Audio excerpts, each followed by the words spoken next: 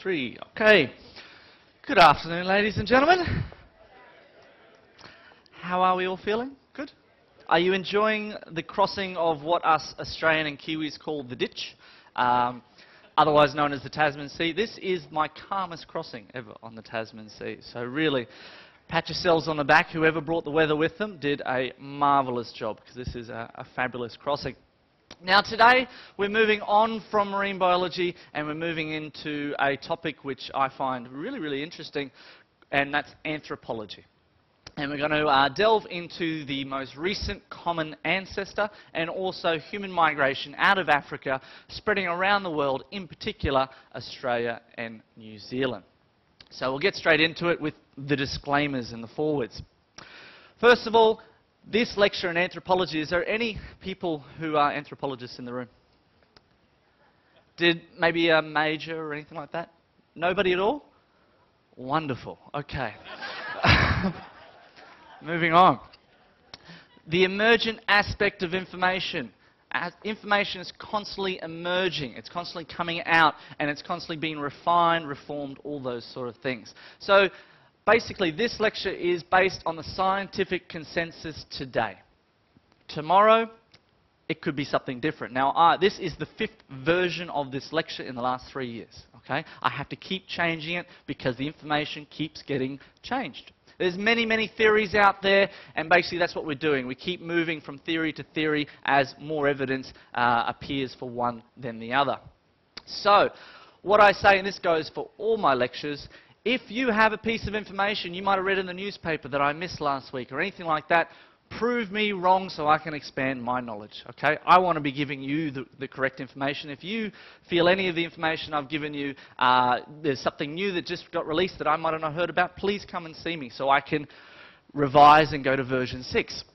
There is no right answer, only the right answer today. So that's the emergent aspect of information. Now, I do, in a couple of slides' time, do briefly talk about Charles Darwin. Now, are there any creationists in the room? If there is, the few over there, yep. Now, basically what I like to say is that there is nothing in the information I present today that negates a creator. There is absolutely nothing, and they're not mutually exclusive. Okay? So even though I briefly mentioned Charles Darwin, just because he described what I want to describe, he was the first person to do it and also did it quite well, there is nothing that contradicts a creator in this stuff. There always has to be a creator at the end, so at the beginning. So don't fear when the Charles Darwin slides come up. Now, where did we come from? Well, about 200,000 years ago. Somewhere in East Africa, and we evolved from Homo erectus. Now, big thing is we did not look like modern Africans. It's kind of a bit of a fallacy. People think we all look like modern Africans. We look totally different.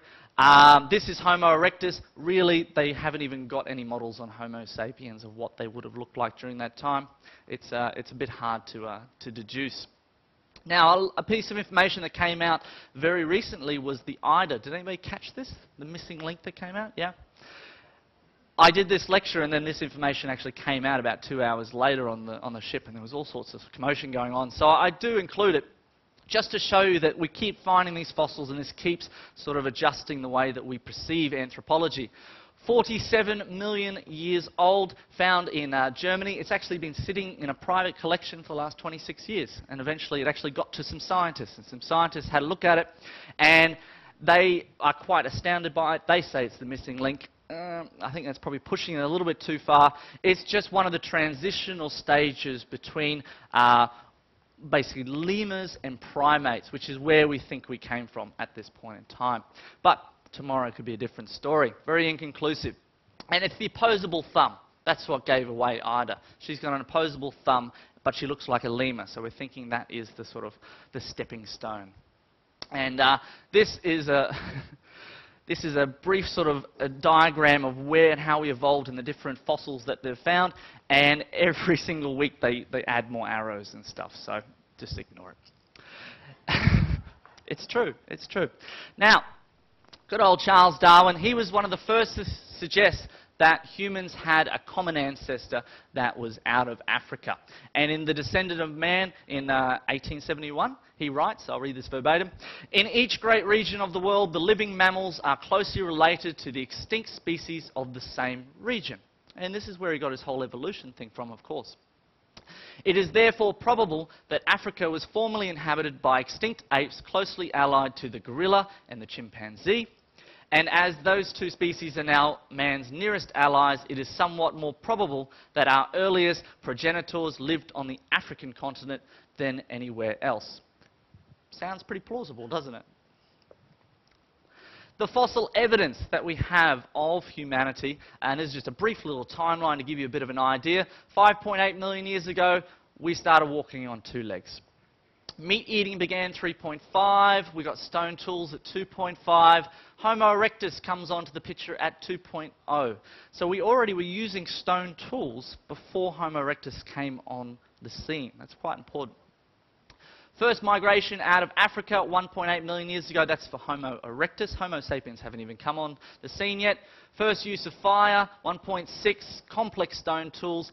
We were building shelters 500,000 years ago, way before Homo sapiens and our current sort of species was on this planet. That's also pretty important. Early evidence of cooking, and Homo sapiens only the last 200,000 years. So really, we're just a blip on the old evolutionary chain. Now, the modern research is pointing to two pieces of the genome, which are very useful in deciphering human history. And there's two ones. We've got the mitochondrial DNA and the Y chromosome. These are the only two parts of the genome that don't get shuffled around. And so we can use them to trace back our lineage all the way back. So hence the mitochondrial, generation to generation, they're intact. They don't change, and so we can track them all the way back to find out where we came from and also find out our most recent common ancestor, which is a very, very hard little idea to get your head around, but we will attempt it right now. The real Eve. And there's some great books out there. Please have a read. I'll give you a bit of some ideas of some of the books you should read at the end of the lecture. But mitochondrial Eve, or African Eve as she's sometimes called, is the matrilineal, most common ancestor for all currently living human beings. It's a hard one. Lived in Africa about 172,000 years ago, probably Kenya, around that area there, and proposed many years ago by analysing fossils and stuff, and it actually has been discovered or proven to be correct by sampling mitochondrial DNA in the population today. So what I'm saying with the real Eve is that all females living today are descendant of this one lady. You all understand that? Yeah. It's a hard one to get your head around. So technically, I mean, I say all females, but really everybody living today on our planet, that's our great, great, great, great, great, great fill-in-the-blank grandmother, basically. So we're all descendant from that one lady. Does not apply to humans that are not alive today. And that's a real tricky one to get your head around. So if somebody who was living 200 years ago, that may not be the case. Now, it's probably a bit further back than that. Maybe 1,000 years ago, if you were living, you may not have been a descendant of that lady. You were probably a descendant of a woman that lived maybe 1,000 years before her. But of course, we can only work out the one that applies to people living today. We also have Y chromosomal atom. And I thought I'd just put Schwarzenegger in there for you.